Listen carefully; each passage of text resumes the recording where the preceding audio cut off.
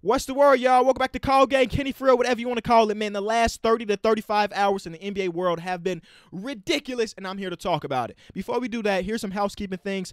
I won't be able to post an episode of the Call Game recap over the next couple days because I have a work trip. I will be going to LA to film some things, and because of that, I won't be able to do these recaps. I mean, unless something ridiculous happens. If something ridiculous happens, I will almost have my phone, and I will do a selfie style, but that's only on extreme circumstances, big trades, or whatever. My trip to LA is related to this thing. I told y'all the Call Game is expanding, and when I'm in LA, we're filming with NBA players. That's all I'm saying. That's all I'm really saying. I won't give away anything else, but I'm filming with NBA players, and every time I'm next to an NBA player, I realize how short I really am.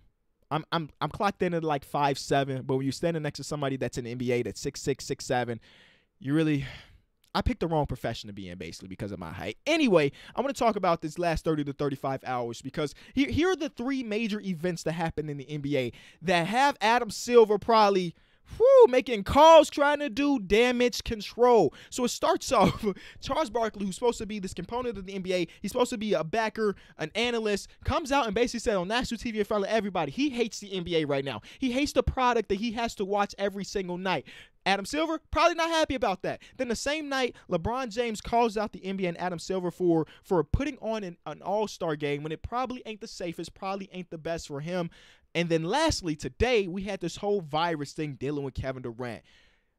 Adam Silver is probably doing a lot, and I mean a lot of damage control. I want to focus on today and not really talk about Charles Barkley and LeBron's takes. And I mean, maybe I will eventually, depending on what LeBron decides to do. Because that's a big if. If LeBron decides to sit out, I don't even know what's going to happen. Anyway, let's talk about the Kevin Durant thing. And everything I'm going to say is my opinion because even right now, things are a bit murky because I don't really understand what the NBA was going. Okay, so this is my understanding of it. So Kevin Durant, they have to lay scratch him because they think he has been in contact with somebody that might have the virus. They aren't sure if the person has the virus, but he might have the they might have the virus. So Kevin Durant, close proximity, you're a late game scratch. Makes sense to me. That's being cautious. I think that's what most people would do. Most people think is the right idea. But halfway through the first quarter, they're like, you know what, Kevin? We think you good, bro. Go hoop. Go hoop. And they allow him to hoop for a quarter and a half. And they're like, you know what, Kevin? The person that you were in contact with does have the virus. Get him out of here. And Kevin Durant calls out the NBA for being fake cautious because at the end of the day, that's what it is. And this is my personal opinion. If somebody has been in contact with somebody that they believe might have the virus, steer on the side of caution and not allow this player to play. But I always have to realize that the NBA is a business. And that's why we will have an all-star game. And that's why Kevin Durant was probably pushed to play a nationally televised game. I wonder if this was Reggie Perry instead of Kevin Durant, if the NBA tackles it a little bit different. Because let's be realistic. The average NBA fan, they see that Kevin Durant is not playing today. Maybe they turn off that game. You know what I'm saying? I don't understand what the NBA was thinking.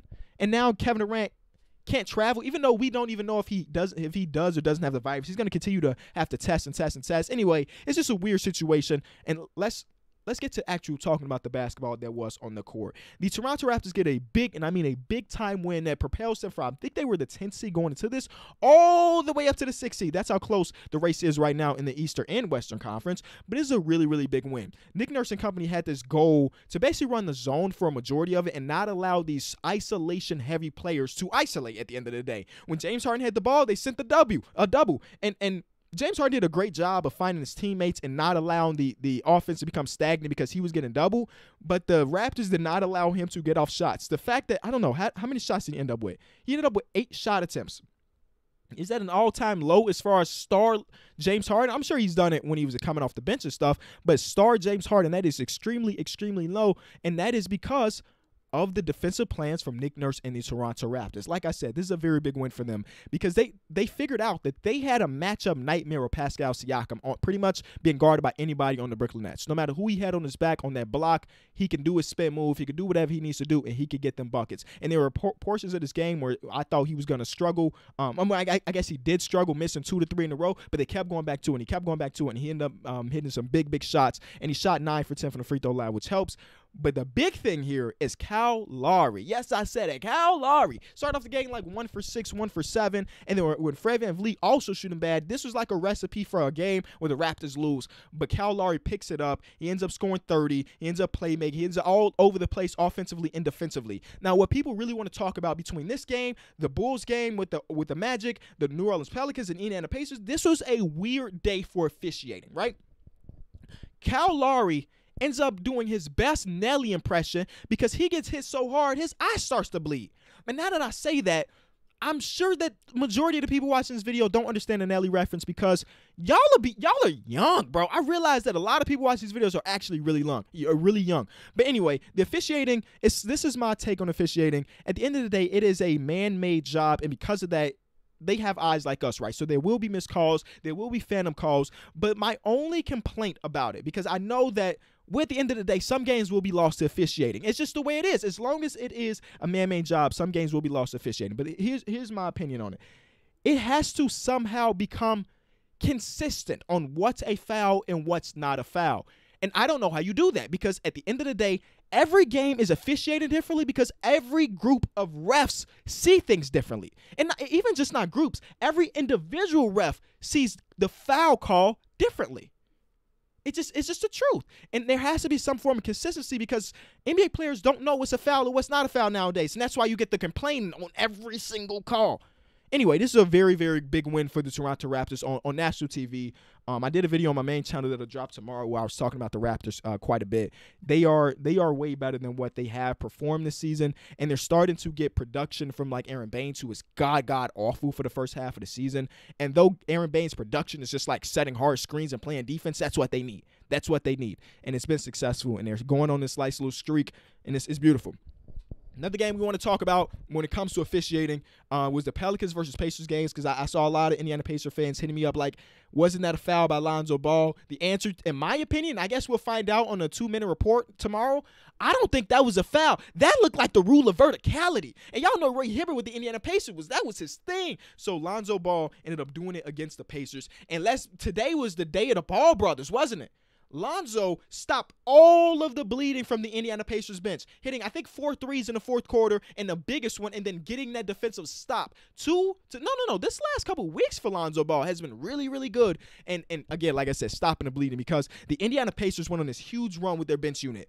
The Holiday brothers, you know what I'm saying? It was Goga Badatsi and everybody. They went on this huge, huge run to basically come back a game that I thought was pretty much over going into the fourth quarter. I need to stop doing that. Stop turning off games. But I did go back and rewatch this. He stopped the bleeding. Brandon Ingram hit a big shot here and there. But the big question I've been seeing is why didn't Nate Bjorkgren ended up putting his starters in on that last possession? Why was it 4 bench players and 1 Miles Turner and not Malcolm Brogdon, who's already hit a couple game winners for them? Why not Sabonis, who's an all-star caliber player? And I understand your idea of putting them in the game because at the end of the day, if they're in a game, you get a better shot than what you got for Miles Turner, right? Even though the Miles Turner shot was close to going in, you probably get a better shot if it's Malcolm Brogdon or if it's Domantas Sabonis. And here's my opinion of probably what Nate wanted to do was grow trust with his bench unit. Because honestly, as a bench player, there's like this notion in your mind that no matter how good I play, at the end of the day, my starter is going to be in when it matters the most, right? But in this game, these bench players were outplaying the starters, and he grew this trust in his bench unit that, like, if I am playing good as a bench player, no matter the circumstances, if I'm having a really good game, I can trust that I will be on the court when it matters the most. And I think that's kind of what it was. I think this is a long-term plan for Coach Nate. I think he's playing chess when everybody's playing checkers. Sure, they end up losing the game here. But at the end of the day, does this increase the confidence of Aaron Holiday? Does this increase the confidence of one of the backup bigs and Goga Badatsi? Probably. To know that at the end of the day, Nate was willing to let them be on the court, even though they have guys like all-star guys and Sabonis and potentially Malcolm Brogdon. That's my opinion. I know that you want to win the game, but this may be a long-term plan nonetheless. Another officiating game, the Bulls end up losing to the Orlando Magic. And this was, I'll quickly talk about this. The Bulls don't have a center on their roster right now because Wendell Carter's out in injury and Daniel Gafford just ain't that right now in his year number 2. And anytime the Bulls will go against a skilled center, he's probably going to dominate. And Nick Vucevic put on a very good performance, his career-high performance. For me as a Bulls fan, it was cool to see the little mini comeback that we ended up having. Unfortunately, it wasn't a win. Patrick Williams putting up 20 points for his first time in his NBA career, super excited. exciting. But at the end of the day, we were missing Wendell Carter. Lauri Markkanen got injured halfway through this.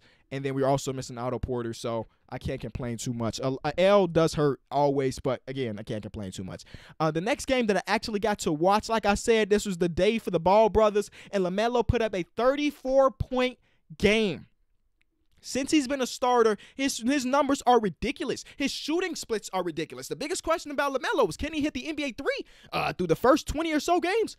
Yep, he sure can. Now, they did end up losing this game because the Utah Jazz don't miss three-pointers at all, but this is just such a promising thing when it comes to the Charlotte Hornets. There's no way that when P.J. Washington comes back to the lineup, that LaMelo goes to the bench. Somebody else is getting benched, whether it be Terry Rozier, whether it be Vontae, somebody's getting benched. This man has been playing way, way too well. And the best thing about it is not just the fact that he had 34, he didn't turn the ball over at all. I know it's a lot to talk about a player that caught an L, but he's a rookie player, and he just had the best game of his career. Bogdanovich, remember when we talk about the Jazz, we were saying that Bogdanovich haven't put it together the last couple weeks, last week and a half? Stellar. This Utah Jazz team is hitting all-time numbers from the three-pointer. They have like 5 players on their roster shooting over 40% from three. Is that sustainable long-term? I don't know. I mean, it's 23 games into the season. It's not a hot streak, right? They got like 5 players shooting over 40% from three. That is ridiculous, especially on the volume that they're shooting. So big wins. I've spent a couple seconds on his. D'Angelo Russell hit a game winner today where Al Horford had his best game as an OKC Thunder. And then people on Twitter are trying to figure out what's next for Al Horford because he's playing good this year. But the only problem is he's got like a 2+1 and $27 million. I know there are teams out there that could use center play, but not for this price. Not for that price. Good game from him. It took everything for the Timberwolves to win this one. There was no Shai Gilgeous-Alexander. The Thunder had like 8 players total. Lou Dort didn't play, you know what I'm saying? But it took every single shot from the Timberwolves to get this win. But a win is a win. And then the last game, the one I stayed up for, it was a good game between the Celtics and the Clippers at the end of the day. But it was hard for me to be invested because there was no Paul George and no Jaylen Brown. I'm happy I did watch it, but this is one of the games that I think Rusty Buckets on Twitter talked about it too. We're like, it could be a good game between 2 good teams and you literally don't have any takeaways. And I think the takeaway, Kemba's cool. You know what I'm saying? Like, is that my take? Yeah, Kemba Walker looked good today after starting off bad. That's my take. Like, it was just one of those games, man. It's just one of those games. Lou Williams also had a good performance, but that's it. If you enjoyed it, leave it a like. I'll see y'all soon, man. I will recommend follow me on socials if you want to keep up with what's going on behind the scenes to call game stuff, because I do want to post a decent amount, whether it be on Instagram or Twitter, of what's going on. But that's it. Appreciate y'all. I'll see y'all soon. Peace.